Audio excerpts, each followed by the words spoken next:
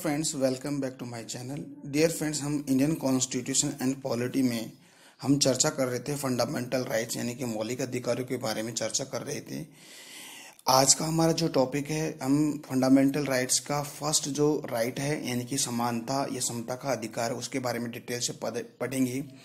इससे पहले वाला जो हमारा टॉपिक था उसमें हम बेसिक बातों की चर्चा की थी। देखिए आज हम जो समानता का अधिकार है उसके बारे में डिटेल से पढ़ने वाले हैं। देखिए इसमें हम 5 आर्टिकल पढ़ेंगे। देखिए आर्टिकल 14, 15, 16, 17 और 18। ठीक है, इसमें 5 आर्टिकल होते हैं।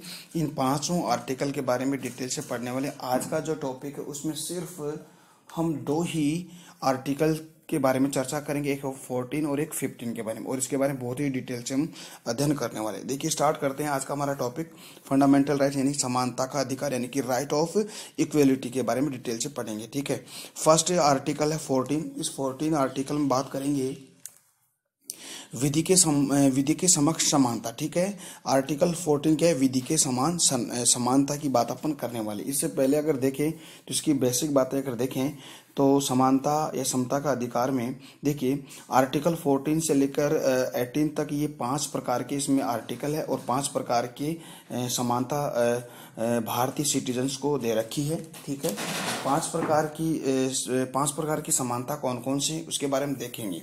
ठीक है, सबसे पहले देखें तो डियर फ्रेंड्स, ये समानता होती क्या है यानी कि मीनिंग ऑफ इक्वेलिटी। ठीक है, तो इसका अर्थ क्या होता है? देखिए तुलनात्मक रूप से समानता। ठीक है, या हम ऐसे कह सकते हैं कि संविधान में सभी नागरिकों को यह गारंटी सुनिश्चित की गई है कि सभी नागरिकों को तुलनात्मक रूप से लगभग सभी स्तरों पर समानता प्रदान की जाएगी। तो ये समानता होगी। ठीक है, देखिए इससे पहला वाला जो हमने वीडियो यानी कि प्रियम्बल यानी कि प्रस्तावना के बारे में अपने बताया था कि जो प्रियम्बल यानी कि प्रस्तावना में समानता 2 प्रकार की है, और हमें जो संविधान के पार्ट 3 में 5 प्रकार की समानता है। ठीक है, तो देखिए प्रस्तावना में केवल 2 प्रकार की समानता कौन कौन सी आपने पढ़ा होगा, हम भारत के लोग। ठीक है, तो उसमें आपको प्रतिष्ठा और अवसर की समानता यानी कि 2 प्रकार की समानता के बारे में बताया गया। तो क्वेश्चन बनता है कि प्रस्तावना में समानता कितने प्रकार की? 2 प्रकार। कौन कौन सी? प्रतिष्ठा और अवसर की समानता। लेकिन हम डियर फ्रेंड्स हम बात करें तो जो फंडामेंटल राइट्स है इसका जो पार्ट 3 है उसमें आर्टिकल 14 से 18 तक जो चलता है उसमें 5 प्रकार की समानता पाई गई है। ठीक है, तो इनको डिटेल से हम पढ़ेंगे, वो हम आगे डिटेल पढ़ेंगे। हम सिर्फ 2 ही आर्टिकल के बारे में चर्चा करेंगे आज, और एक तो 14 और एक 15, और इसके सब क्लोज के बारे में बहुत ही डिटेल से अपन अध्ययन करेंगे। तो मेरे साथ आप बने रहिए और अपना जो टीके स्टडी क्लासेस चैनल उसको लगातार शेयर सब्सक्राइब भी कीजिएगा। ठीक है, देखिए आर्टिकल 14 क्या कहता है कि विधि के समक्ष समानता। ठीक है, देखिए भारत में प्रत्येक व्यक्ति को कानून के समक्ष समानता तथा कानूनों का समान संरक्षण प्राप्त होता है। देखिए 2 चीज हम देखेंगे यहाँ पे, एक तो कानूनों के समक्ष समानता और कानूनों के समक्ष संरक्षण प्राप्त होती है, यानी कि जो भी हमारे भारत के जो भी नागरिक हैं उन सभी को कानून की नज़र में सभी को समान रखा गया है, साथ ही कानूनों का उनको संरक्षण प्रदान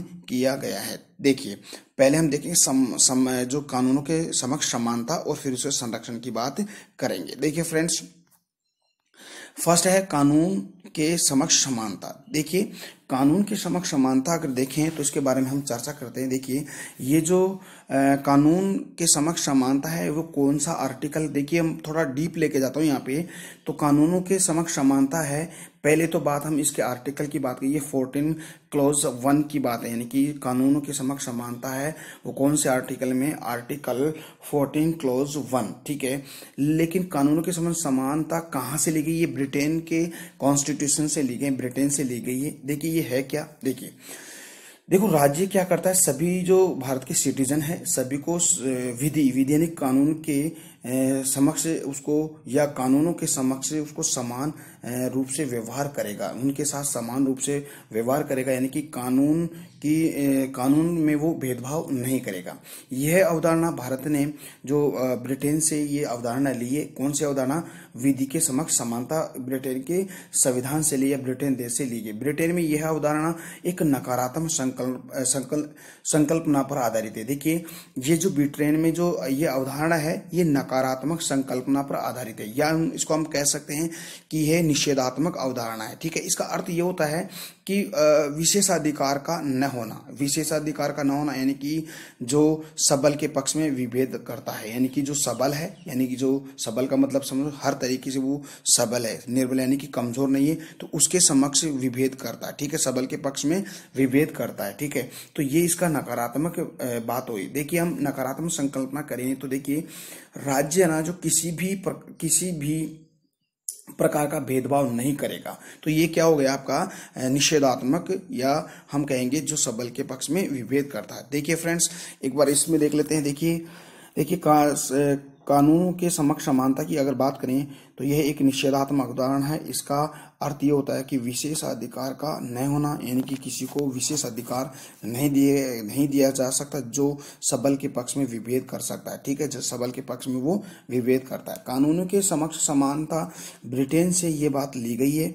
देखिए इसके अपवाद क्या है, विशेष छूट है। देखिए किस किस को, भारत के राष्ट्रपति को, राज्यपाल को, सांसद और विधायक, राजदूत और कूटनीतिज्ञ, इन सभी को विशेष छूट दे, ये एक प्रकार का क्या है, अपवाद है। तो डियर फ्रेंड्स इसके बारे में डिटेल से हम आगे पढ़ेंगे, तो ये बात आपको समझ में आई। ठीक है, देखिए एक बार फिर से ब्रीफ आइडिया मैं आपको दे देता हूँ कि देखिए आर्टिकल 14(1) यानी आर्टिकल 14 क्लॉज 1 में क्या बात कही, विधि के समक्ष समानता। ये विधि के समक्ष समानता किस देश से लिए, ब्रिटेन के संविधान से ये बात ली गई है। ये क्या, इसका अर्थ ये होता है कि जो यह एक निषेधात्मक अवधारणा, ये कैसी अवधारणा है, निषेधात्मक अवधारणा। इसका अर्थ क्या होता है, विशेषाधिकार का न होना जो सबल के पक्ष में विभेद करता है। ठीक है, तो ये कहाँ से, ब्रिटेन से ली गई है। तो आई होप डियर फ्रेंड्स ये आपको बात समझ में आई। हम बात करेंगे कानूनों का समान संरक्षण। बात आती है कानूनों का समान संरक्षण कौन से आर्टिकल में है और कौन से सब क्लॉज में। देखिए आर्टिकल 14 का सब क्लॉज 2, ठीक है, इसमें ये बात कही गई है। ठीक है, तो देखिए इसमें क्या बात कही गई, इसको आप समझिएगा। देखिए सबसे पहले देखें तो देखिए डियर फ्रेंड्स, विधियों का समान संरक्षण है, ये कहाँ से लिया गया है, यानी कि ये अमेरिका के संविधान से, यानी कि अमेरिका से लिए गए हैं। ठीक है, ये संकल्पना अमेरिका के संविधान से लिए गए। देखिए ये कैसे संकल्पना, एक सकारात्मक संकल्पना है। देखिए विधि के समक्ष समान संरक्षण सकारात्मक संकल्पना है और विधि के समान एक नकारात्मक संकल्पना। तो डियर फ्रेंड्स यहाँ पर बहुत ही माइनर बात आ गई, माइनर क्वेश्चन बनता है तो क्वेश्चन पूछा जाएगा कि विधि के समान संकल्पना एक नकारात्मक संकल्पना है और विधि का समान संरक्षण ये एक सकारात्मक संकल्पना है। ठीक है, तो इसको समझिएगा। देखिए क्या बात है, सकारात्मक संकल्पना देखिए यूएसए से ये ली गई है। देखिए भारत में क्या है कि सामाजिक, आर्थिक, सांस्कृतिक आधार पर विविधता अधिक है।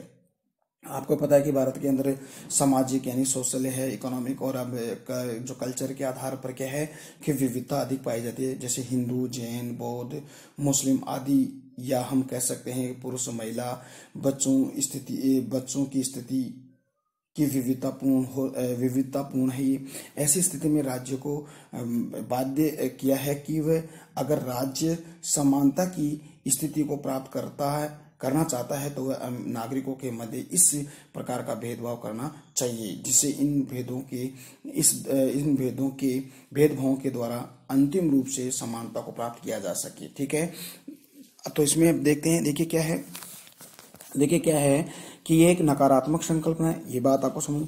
इसका अर्थ ये है कि समान परिस्थिति में समान व्यवहार करना, यानी कि चाहे परिस्थिति कैसी भी परिस्थिति हो, समान परिस्थिति में व्यक्तियों के साथ समान व्यवहार, बिहेवियर किया जाना चाहिए। अर्थात ये हम कह सकते हैं समान परिस्थिति में कानूनों को समान रूप से लागू करें, यानी समान परिस्थिति में कानूनों को लागू करें। ठीक है, बात समझ में आई। देखिए यह एक आनुपातिक समानता की स्थापना करता है, यानी कि ये जो कानूनों का समान संरक्षण, ये क्या है, आनुपातिक समानता की स्थापना करता है। यह यूएसए से लिया गया है। इसका यह अर्थ होता है कि सबल के पक्ष में विभेद नहीं कर सकता, लेकिन निर्बल के पक्ष में ऐसा हो सकता है कुछ परिस्थिति में, यानी कि कुछ आनुपातिक समानता परिस्थिति में ऐसा हो सकता है। ठीक है, तो आई होप डियर फ्रेंड्स ये आपको बात समझ में आई। देखिए हम बात करते हैं आर्टिकल 15 के बारे में बात करेंगे, लेकिन इससे पहले हम जो आर्टिकल 14 है, 14 के कुछ अपवादों की हम बात कर लेते हैं। ठीक है, तो बहुत ही इंपॉर्टेंट है आर्टिकल 14 के अपवाद कौन कौन से। देखिए आर्टिकल 14 के अपवाद है, देखिए इसमें आएगा आर्टिकल 31 क्लोज सी। ठीक है, आर्टिकल 31 क्लोज सी में क्या बात कही गई है कि आपको पता है कि आर्टिकल 31 में संपत्ति का अधिकार है, ठीक है, उसकी बात अपन करेंगे कि आर्टिकल 31 क्लोज सी में संपत्ति का अधिकार मूल अधिकार था। आपको पता है कि 7 मौलिक अधिकार थे, इसमें एक संपत्ति का अधिकार है जिसको 44 से संविधान संशोधन 1978 के दौरान उसको हटा लिया गया है। तो हम आगे ही बात करेंगे कि इसमें संपत्ति का अधिकार मूल अधिकार था, लेकिन किसी व्यक्ति के पास अगर अधिक जमीन है, देखिए इसमें अपवाद बता रहा हूँ 14 के, अगर कोई मान लीजिए कोई व्यक्ति उसके पास बहुत ज्यादा जमीन है, किसी के पास 1 बीघा भी जमीन नहीं, किसी के पास बहुत ज्यादा जमीन है और किसी के पास 1 बीघा जमीन भी नहीं है, तब सरकार क्या करेगी, आर्टिकल 39B और 39C के अनुसार, बहुत इंपॉर्टेंट है, 39B और 39C के अनुसार आर्थिक समानता को लागू करने के लिए किसी भी व्यक्ति की संपत्ति को छीन सकती है। बहुत इंपॉर्टेंट है। देखिए मान लीजिए अगर कोई व्यक्ति है उसके पास जमीन ज्यादा और किसी के पास कम है, तो सरकार क्या करेगी, आर्टिकल 39B और 39C के माध्यम से जो अधिक जिसके पास जमीन है उसकी जमीन को छीनेगी और जो निर्बल यानी कि जो गरीब कमजोर है उसको वो जमीन दे देगी। कहने का मतलब है एक व्यक्ति की संपत्ति को छीन कर दूसरे में बांट दिया जाता, ये एक आपका तुलनात्मक समानता का अधिकार हो गया। तो डियर फ्रेंड्स, ये आर्टिकल 14 का ये अपवाद है, पहला आर्टिकल 14 का अपवाद, पहला कौन सा, आर्टिकल 31C, ठीक है, तो ये ध्यान रखिए। इसके अलावा देखिए फ्रेंड्स 359 की 359 के अंदर एक अपवाद है आर्टिकल 14 का, यानी कि इसमें राष्ट्रीय आपातकाल के समय कुछ जो मौलिक अधिकार है यानी कि मूल अधिकार है उसको क्या कर दिया जाता है, निलंबित कर दिया जाता है, ठीक है। ये तो हो गया 59 यानी 359 का, ठीक है। एक अपवाद क्या है, यानी 361, ठीक है, 361 में क्या है कि राष्ट्रपति राज्यपाल को संवैधानिक संरक्षण प्रदान किया गया है, ठीक है, उसको कुछ परिस्थितियों में संवैधानिक संरक्षण प्रदान किया गया है, ठीक है। एक है आपका इसका अपवाद है 105 संसद के सदस्यों को और 195 यानी कि विधानमंडल के सदस्यों को, यानी कि संसद का जब सदन चल रहा होता है यानी सत्र चल रहा होता है यानी सदन चल रहा हो, तब क्या होता है कि इसके खिलाफ कोई कार्रवाई नहीं की जा सकती। तो आई होप डियर फ्रेंड्स ये इसके क्या हो गए, अपवाद हो गए, यानी कि आर्टिकल 14 के अपवाद हो गए, ठीक है। तो बात करते हैं आगे। देखिए फ्रेंड्स आर्टिकल हम बात करते हैं 15 की बात अगर करें तो देखिए 15 में क्या क्या बातें हुई। देखिए आर्टिकल 15 में देखिए क्या है कि जो धर्म, मूल, वंश, जाति, लिंग या हम कह सकते हैं जन्म स्थान के आधार पर किसी के साथ भेदभाव नहीं किया, यानी कि प्रतिषेध भेदभाव नहीं किया जा सकता, ठीक है। तो देखिए फ्रेंड्स यानी कि आर्टिकल 15 में क्या है, 5 प्रकार के आधारों पर समानता दे रखी है। तो देखिए कौन कौन सी, एक बार इसको आप ध्यान से सुनिएगा। देखिए आर्टिकल 15 क्लोज 1, ठीक है, आर्टिकल 15 का क्लोज 1 है। इसमें क्या बात बताई गई है कि जो राज्य है, जो राज्य केवल धर्म सॉरी धर्म, मूल, वंश, जाति, लिंग, जन्म स्थान के आधार पर किसी भी प्रकार का भेदभाव नहीं कर सकता। तो पहला समानता हो गया आर्टिकल 15 का। इसके पश्चात आर्टिकल 15 क्लोज 2 में क्या बात कही गई, किसी व्यक्ति, यानी इस यहाँ पर राज्य की बात नहीं हो रही डियर फ्रेंड्स, हम व्यक्ति की बात करते हैं, या हम कह सकते हैं नागरिक, केवल धर्म, वंश, जाति, लिंग, जन्म के आधार पर किसी के साथ भेदभाव नहीं कर सकता। यहाँ पर थोड़ा सा माइनर बात आती है कि आर्टिकल 15 क्लोज 1 में राज्य और आर्टिकल 15 क्लोज 2 के अंदर सिर्फ व्यक्ति जो है या नागरिक धर्म, जाति, लिंग आधार पर किसी के साथ भेदभाव नहीं कर सकता। 2 समानता होगी 15 की, ठीक है। अब देखिए आर्टिकल 15 क्लोज 3 में क्या बात कही गई कि राज्य द्वारा भेदभाव किया जाना राज्य लिंग आधार पर भेदभाव करके महिलाओं को सुख सुविधा प्रदान करता है, यानी कि ये अपवाद हो गया, यानी कि राज्य भेदभाव करेगा लेकिन किस में, यानी कि महिलाओं, जो राज्य लिंग के आधार पर जो भेदभाव महिलाओं को सुविधा प्रदान करेगा। जैसे आपको पता है कि राष्ट्रीय महिला आयोग का गठन किया गया है, या हम कह सकते हैं कि जो घरेलू हिंसा संरक्षण अधिनियम 2005 ये बात कही गई है, ठीक है। तो ये क्या है, ये का अपवाद है, ठीक है। बात आती है आर्टिकल 15 क्लोज 4 में क्या बात आती है सॉरी क्या बात आती है कि जो SC ST OBC को शैक्षणिक के क्षेत्र में एक आरक्षण प्रदान किया गया, ठीक है। तो ये आपका 15 क्लॉज 4 में है। और आर्टिकल 15 क्लॉज 5 में देखिए क्या है कि किसी निजी क्षेत्र में स्कूल कॉलेज में आरक्षण का प्रावधान दिया गया है, ठीक है। तो ये बात है, लेकिन आपको है 19 यानी कि 93वां संविधान संशोधन 2005 में क्या हुआ कि सभी निजी स्कूलों कॉलेजों में आरक्षण का प्रावधान किया गया। सुप्रीम कोर्ट ने भी अशोक ठाकुर बनाम भारत संघ केस में ये क्या है उसको उचित माना है। तो डियर फ्रेंड्स, ये आपका आर्टिकल 15 हो गया। तो इसको हम देख लेते हैं। देखिए क्या बात है कि आर्टिकल 15 क्या कहता है कि धर्म, मूल वंश, जाति, लिंग, जन्म स्थान के आधार पर क्या है प्रतिषेध यानी कि भेदभाव नहीं कर सकते, ठीक है। देखिए राज्य अपने नागरिकों के बीच धर्म, जाति, लिंग, निवास स्थान, जन्म स्थान के आधार पर भेदभाव यानी कि सार्वजनिक स्थानों पर नहीं करेगा। लेकिन इसके अपवाद ये है कि महिला है, बच्चे हैं, SC ST पिछड़े वर्ग के पक्ष में क्या कर सकता है, विभेद कर सकता है, ठीक है। जैसे महिलाओं को विशेष आरक्षण दे रखा है, बच्चों को, ठीक है, और SC ST के लोगों को क्या विशेष आरक्षण दे रखा है, ठीक है। इसके अलावा देखिए 93वां संविधान संशोधन 2005 में इस एक्ट के द्वारा यानी इसके द्वारा आर्टिकल 15 क्लॉज 5 जोड़ा गया, जिसके अनुसार शिक्षा संस्थाओं, मैंने आपको पहले बताया शिक्षा संस्थान यानी कि निजी शिक्षण संस्थान सहित में पिछड़े वर्ग यानी कि पिछड़े वर्ग कौन कौन SC ST OBC के लिए विशेष प्रावधान किए जा सकते हैं। इसका एकमात्र अपवाद आपको पता है अल्पसंख्यक शिक्षण संस्थान होगी। तो डियर फ्रेंड्स, आगे बात अगर करें तो संसद ने 2006 में केंद्रीय उच्च शिक्षा संस्थान नामांकन के आधार पर अधिनियम 2006 पारित करके और इसके द्वारा उच्च संस्थाओं में जैसे IIT आदि में अल्पसंख्यक पिछड़े वर्गों के लिए सभी सीटें आरक्षित कर दी गई है, ठीक है। एक केस था आपको पता है अशोक कुमार ठाकुर वर्सेस भारत संघ 2008।